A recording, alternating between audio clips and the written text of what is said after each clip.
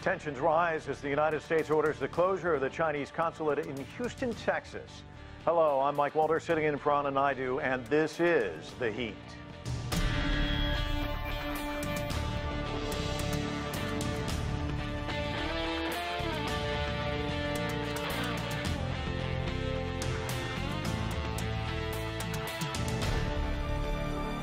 China is vowing to respond with firm countermeasures after the United States ordered Beijing to close its consulate in Houston, Texas, in a dramatic escalation of tensions. The move by the Trump administration continues its pressure campaign against China over such issues as trade and the spread of the coronavirus. For more, we turn now to CGTN's Nathan King.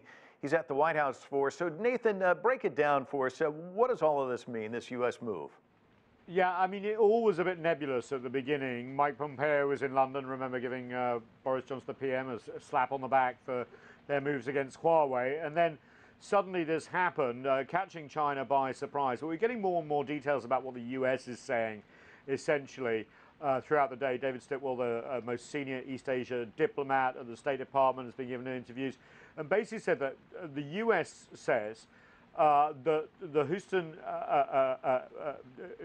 the consulate was used as essentially a hub to encourage students with state connections to essentially spy on various universities. Also, Mike Pompeo said it was a hub for technology transfer and digging into secrets of U.S. companies. Essentially, anything that China is accused of, Houston is apparently the ground zero, although there had been no warning whatsoever about it. And then, of course, we've got that weird video of burning papers, which seemed very well placed and not coincident on the timing. But essentially, what's happened is that, as of Friday, the Houston consulate will be no more, which is quite incredible. Now, there have been some suggestions here in the US that this is all very interesting in terms of the timing, because on Thursday, Mike Pompeo, the Secretary of State, will be giving a speech at the Nixon Library in California talking about the allegations just made against the Houston Chinese consulate, which essentially gives him a nice little backdrop. So, Nathan, we've kind of set the stage, and as you well know, covering all of this with trade, with journalism, there's always this tit-for-tat approach between these two countries. So how is Beijing likely to respond? Well, I mean, it said it will respond. Well, first of all, actually, Beijing said, look, just revoke this and we can talk, essentially. But will respond in kind. And now, of course, as you've seen throughout Chinese social media and in the mainstream media too, lots of speculation about whether Beijing will close a U.S. consulate. Would it be, for example, in Chengdu, in Sichuan? Would it be Wuhan? Could it even take steps in Hong Kong? We'll wait and see. But obviously, with all these provocations that we've seen coming from Washington and the tit for tat, that remains to be seen. But, when we thought things couldn't get much worse, there's always something else to put on the pile. And, I talked about Hong Kong, we talked about Xinjiang, we could talk about the journalists, the trade situation. The one thing about Houston, though, I just want to raise, I think it was the first consulate ever established after Richard Nixon and Zhou Enlai and Mao Zedong actually met. So it's going to be an interesting sort of historical closure there. Nathan King for us at the White House. Thanks so much. He's our CGTN White House correspondent. Well, there's a lot to talk about, so let's get right to our panel. Joining us from Beijing is political and economic affairs commentator Einar Tangen. With us from Portland, Oregon is Liang. She's an economics professor at Willamette University. John Sitilides is in Virginia. He's a principal and geopolitical strategist with Trilogy Advisors. And also with us from Beijing is Victor Gao. He's a chair professor at Soochow University. Victor, why don't I start with you? What do you make of this move? Well, first of all, the U.S. decision is to be condemned and to be deplored. It's the worst you can imagine. And history will mark this as a day in infamy in China-U.S. relations, and the responsibilities fall squarely on the United States. And this also leaves China with no other option but to do a tit-for-tat retaliation. So eventually, both the Chinese people and the American people are going to suffer the consequences. And I think fundamentally, at the core of the issue is that there are people in Washington who cannot accept the fact that China is rising, and eventually China will outgrow the size of the United States. But this is the megatrend. In about another 10 years or so, China will be larger than that of the United States, and people, decision makers in Washington need to accept that as a reality and deal with that. China and the United States need to find a way to get along with each other rather than, for example, doing all these lowballs from Washington. John, let me get your thoughts on what the spokesman from the Chinese Ministry of Foreign Affairs had to say. He reacted to this move. I want to play for you what he said and then get your reaction on the other side. So let's listen. For some time, the U.S. government has been shifting the blame to China, with stigmatizing and unwarranted attacks against China's social system, harassing Chinese diplomatic and consular staff in the U.S., intimidating and interrogating Chinese students, and confiscating their personal electronic devices, and even detaining them without a reason. The unilateral closure of China's consulate general in Houston within a short period of time is an unprecedented escalation of its recent actions against China. It's a political provocation, unilaterally launched by the U.S., which seriously violates international law, the basic norms governing international relations, and the bilateral consular treaty between China and the United States. China strongly condemns such an outrageous and unjustified move, which will sabotage China-U.S. relations. We urge the U.S. to immediately withdraw its erroneous decision. Otherwise, China will make a legitimate and necessary response. So, John, you heard what he had to say. He says it's outrageous, unjustified, it's illegal. It does seem rather dramatic and rash, kind of came out of the blue. What's the motivation behind all of this? Well, it's difficult to ascertain the specific motivation, and even the State Department pronouncements today were somewhat vague. But I do believe, Mike, that we're seeing, first of all, another step in a systematic, comprehensive U.S. counter-strategy to what the Trump administration and a growing bipartisan consensus sees as a series of unlawful, illicit, and belligerent Chinese actions in Asia and around the world. And with this particular incident, my sources inform me that it may be tied to U.S. accusations that there are Chinese operatives that are engaged in COVID vaccine research theft at major medical facilities in Houston, specifically at Texas A&M University and at MD Anderson Medical Center. So I think this is going to be, as Victor just said, one more series in tit for tat. I don't know when China will retaliate. I'm sure that it will. I'm not sure that it's going to happen tomorrow or next week. It could be until after the November elections. Einar, I want to get your thoughts on what John just said, because he's outlined a lot more than what we're getting from the State Department. I mean, they give you two words, egregious behavior. What do you make of what he said and these accusations that are coming from the United States? Well, there's a litany of excuses that say that this is somehow strategic. And while there is a tremendous amount of antagonism between these two countries, the clear indication is that this was sparked by something else. In essence, the State Department wanted to return somewhere between 800 and 1,000 U.S. diplomats and their family to China. And this is something I got from a fairly reliable source. And unfortunately, they said that they did not want to take any tests. They didn't want any COVID-19 tests because they said you'll be harvesting our DNA. And second, they said that a 14-day quarantine would not be covered by diplomatic immunity. So it seems that this was an opportunistic time for the Trump administration to turn the conversation away from COVID-19, follow the O'Donnell playbook. Remember the one where it says, keep attacking China, do not defend your actions. So this is where it stands right now. We are talking about this issue instead of the number of deaths and people infected by COVID-19 and where the U.S. is going economically. And this is to Trump's strong card. He wants to appear strong. That's why he's sending troops into U.S. cities. And this is just one more attempt to divide America's attention and the world's attention from the fact that things are not going well in the U.S. or for Donald Trump. And you say keep attacking China. Well, the U.S. Secretary of State Mike Pompeo pretty vocal about this. He's just met with his counterparts in the U.K., as Nathan mentioned. Then he's in Denmark talking to his counterpart there. He said the action in Houston isn't just on behalf of the U.S., it's also for our allies, as he put it. Let's listen. This is not just American intellectual property but stolen. It's been European intellectual property too, costing hundreds of thousands of jobs. Good jobs for hardworking people all across Europe and America, stolen by the Chinese Communist Party. President Trump has said enough. We're not going to allow this to continue to happen. You've seen the remarks that National Security Advisor O'Brien gave, that FBI Director Wray gave, and that Attorney General Barr has given. We are setting out clear expectations for how the Chinese Communist Party is going to behave. And when they don't, we're going to take actions that protect the American people, protect our security, our national security, and also protect our economy and jobs. So, Einar, to your point, he's saying he's trying to help the hardworking Americans as well as European workers. That China's kind of taking their jobs away. Give me your thoughts on that. Well, he identified the Chinese Communist Party. I mean, he's doing campaign surrogate work.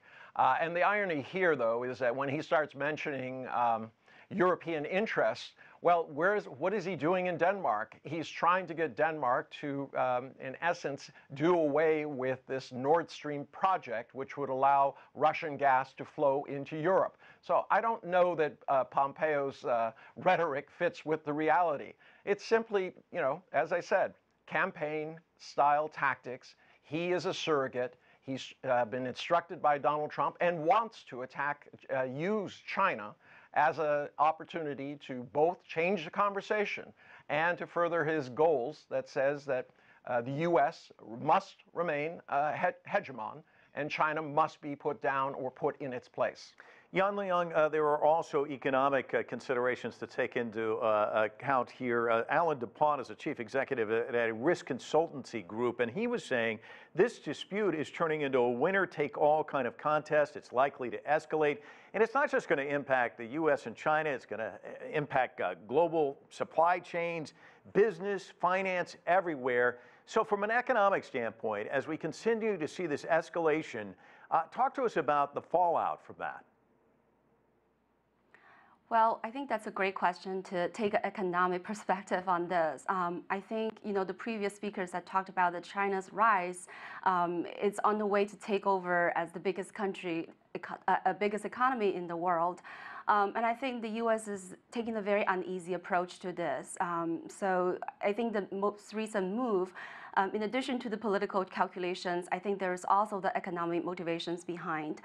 Let's not forget that China's economy just recovered and registered a 3.2% of growth rate in the second quarter of 2020, where in the U.S., interestingly, when Pompeo was talking about protecting our jobs, as a matter of fact, since the pandemic, the new unemployment claims in the U.S. has accumulated to 50 million. So 50 million new unemployment claims, and that's how dire the situation is. So I think, for the United States, really it's a time to look inward, how to create jobs. There's a rising voice of government guaranteed jobs. There are new Green New Deals, many wonderful approaches, to be taken rather than putting the blame on China or on other countries in the world.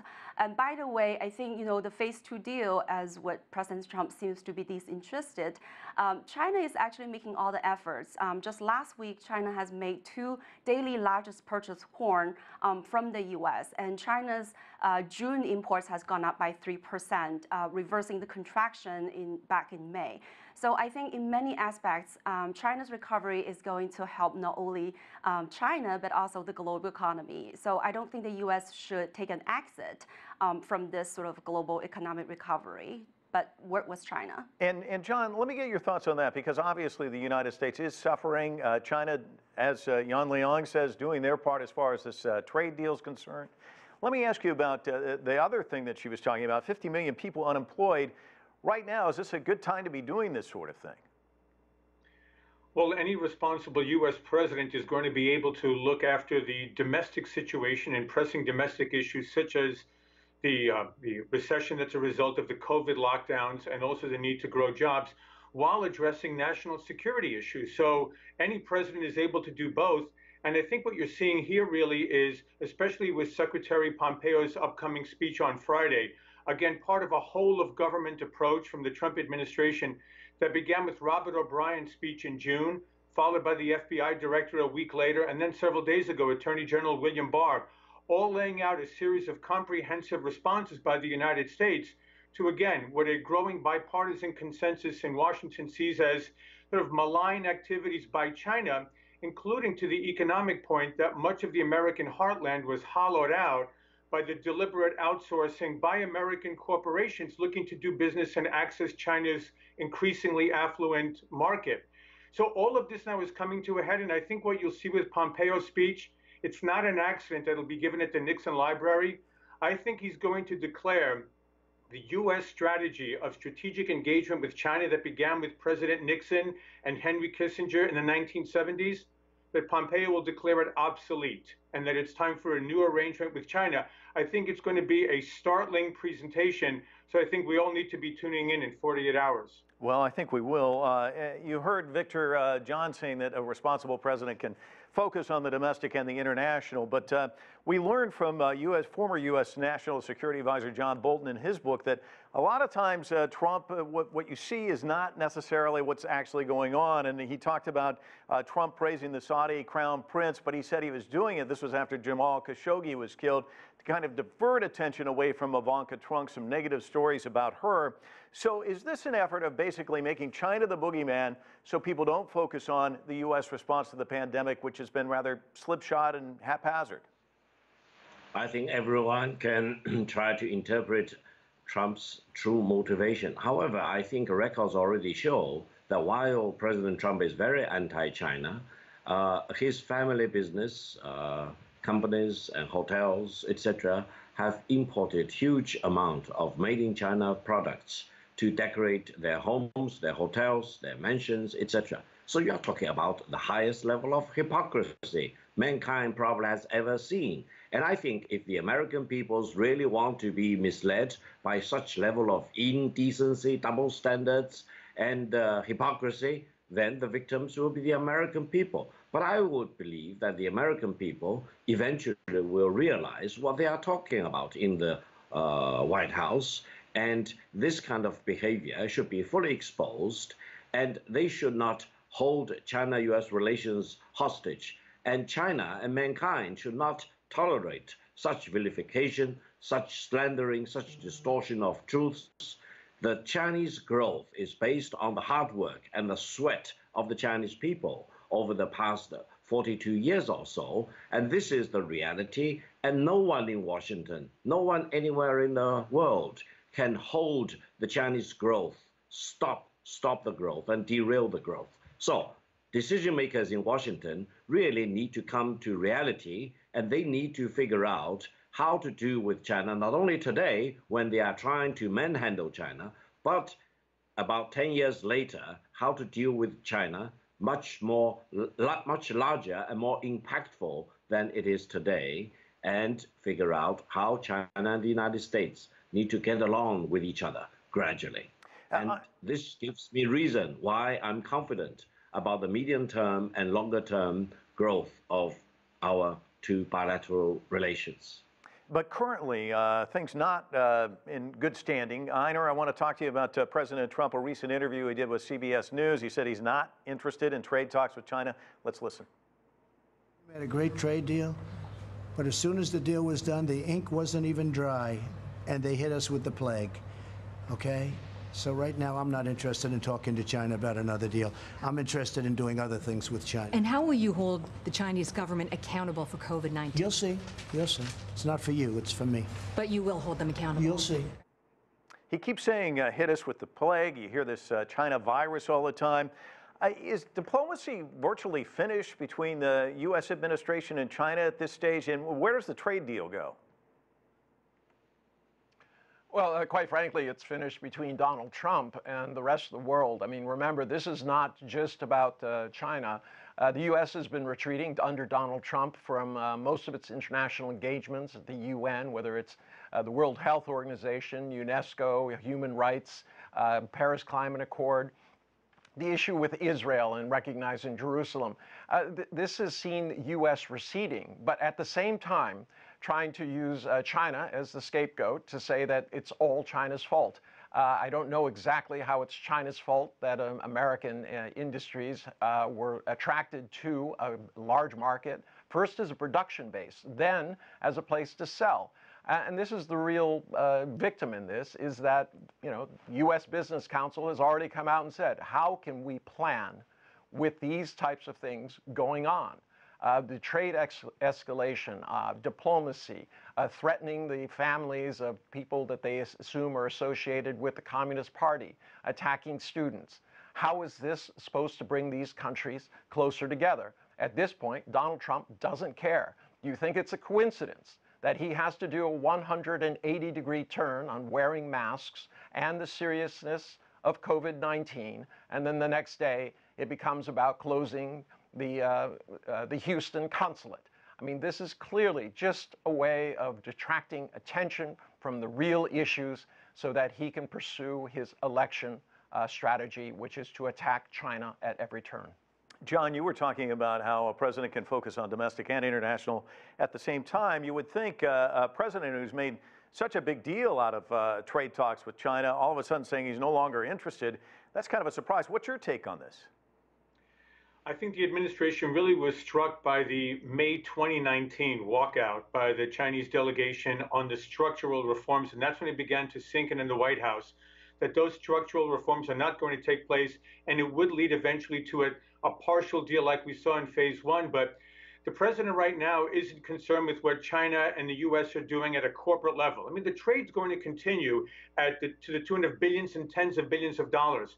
But strategically, the idea that what led the U.S. to adopt these policies over the last 20 years of constructive engagement was the idea that China would become a quote-unquote responsible stakeholder in the liberal international rules-based order. And now the sense is that China is seeking to upend it and to create great damage to this order around the world in ways that are deleterious to the Western way of life. So I don't think it's necessarily about China becoming an economic giant. That's China's rightful place. It was the world's largest economy for 2,000 years. But I think there's a fundamental difference in the value system between the United States and the advanced industrial countries and what they see as the rigid ideology of the Chinese Communist Party, separate from the Chinese people, whom Washington and the American people respect greatly. Liang, I want to get your thoughts on what John just said, because you hear a lot of that here in Washington, not just from Republicans, but from Democrats alike. How do we flip this conversation? I would say I disagree respectfully with what John said. I don't think, President Trump's abandonment, at least as of now, because he can be very unpredictable, his abandonment of the so-called, phase two deal is not because of his disappointment about China's attitude towards a structural reform. But rather, I think he has redone his calculation. He had wanted to play this economic card by engaging China with a trade deal and strike a historical deal that would help to revive the economy and win his political support. I think now it's more and more remote that an economic recovery or prosperity is going to return anytime soon before his re-election. So I think he has switched his strategy. Instead of engaging China with a trade deal, he is now setting up China as this external enemy and play tough on China in order to win his political support. And I think this is very disconcerting because this is not just a trade deal, but it's an open, transparent, and predictable official channels for China and the U.S. to hear each other and to be heard, including issues like national security or intellectual property rights protection. The fact that I think the U.S. unilaterally at this point turned back against the second sort of phase two trade deal or the continued negotiations with China is very disconcerting, and it's definitely at odds with Trump's claim about engaging China and how to work on national securities and domestic issues concurrently. Victor Gao, you've sat in on these sorts of meetings between high-level U.S. and Chinese delegations. You know the importance of dialogue, and these kinds of steps actually eliminate dialogue or cut back on it considerably. Talk to me about that and the impact of something like this. When you're not talking, things can kind of go off the road in a hurry. And also, what's likely to be China's response to this? Because as we've talked about before, there's this kind of tit-for-tat nature whenever things go this way. What do you expect China to do in response to what the United States has done? Thank you very much. First of all, for two largest economies in the world, the United States and China, diplomacy will be the most important thing. And there will always be differences between these two countries. And there should be no expectation that China should become another United States. Our previous panelists talked about the values. China will always have its own values, and it will be different, significantly different from that of the United States. And no one in the West should really expect that China will have the same value than Western countries, for example. What will be the fun for the world when we only have one set of values? The world is a diverse place, and China stands on its own tradition, on its own value, on its own beliefs, for example. And this is exactly what's troubling for everyone in the world. Whereas China is doing everything we can to save every life, even those in their 90s, there seems to be a complete cold-hearted disregard for lives. You are not talking about Chinese lives, American lives. More than 140,000 good American lives have perished without the government really putting in a lot of effort to save them. And we are talking about 1 million people being infected in a month, in 2 weeks. This is really terrible. This is really a demonstration of lack of caring for the true human lives of the American people at the very core. Now, for China, we need to do our homework. We need to stand firm on our own principles. We do not want to be an enemy of the United States. The Chinese people are no enemy of the American people. Right. Well, and going forward, I think we need to figure out a way how to deal with each other. Yes, that's a good point. But let me ask Einar one final question before we go, because I want to ask you, Einar, about this speech that Pompeo is going to give. You know, Wang Yi, the foreign minister of China, said that the relations are the worst they've been since 1979, but he called for peaceful coexistence. I don't suspect you think Pompeo will make the same statement when he's in Yorba Linda, California at the Nixon Library, do you? No, I don't. I agree with John. This is going to be some over-the-top statement that looks to undermine China and the international order, as Donald Trump has been doing all along. And do you suspect that this is just going to continue as a march right up until Election Day? Absolutely. I mean, you're going to see on a daily basis, as we have seen for the last month, attacks on China, provocations. Donald Trump wants to create an incident with China, not a war, but some sort of military incident or very serious diplomatic one, in which he can then claim that anybody who doesn't support his position is unpatriotic. This has been a very, very deep narrative that he's been spreading on his domestic side, and it unites this idea that China is the enemy and that everyone has to rally around him while he fights them. Einar, thanks so much for your observations. I want to thank all our panelists. That is it for this edition of The Heat. I'm Mike Walter, Washington, D.C.